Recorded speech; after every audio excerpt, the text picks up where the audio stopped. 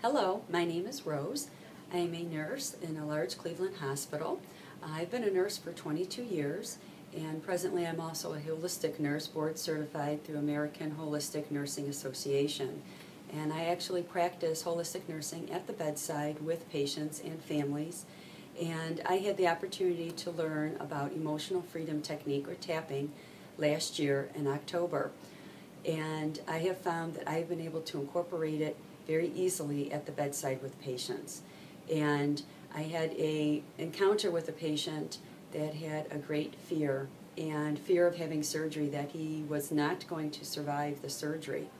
And it was really only through tapping and processing all of that fear that he was able to go from a 12 on his fear down to 0.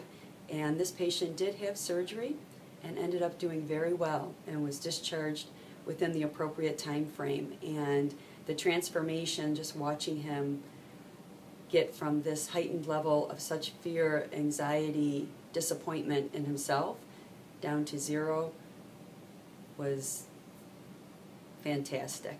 It was just really remarkable. I have found that using this tool has been able to empower patients so they can actually do something for themselves while they're lying in bed.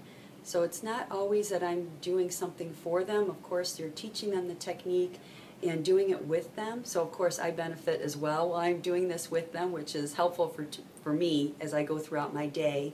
But I feel like when I'm leaving the room that I've given them something they can do for themselves. So really, patients are amazed because they say, "Oh, you mean I can do this too?" Yes.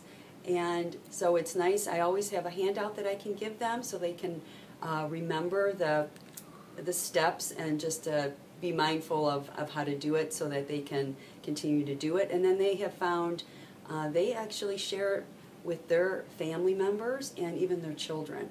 So it has been very beneficial and very easy to incorporate in the hospital setting, right at the bedside.